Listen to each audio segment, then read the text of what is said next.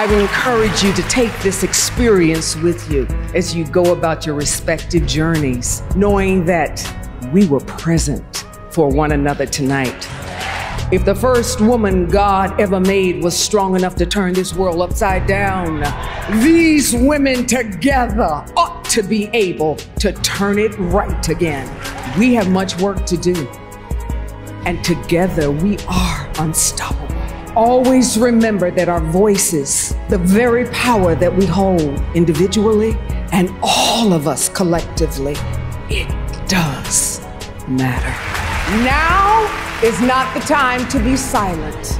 Find your purpose, pursue it relentlessly, passionately, and loudly. Be persistent and win.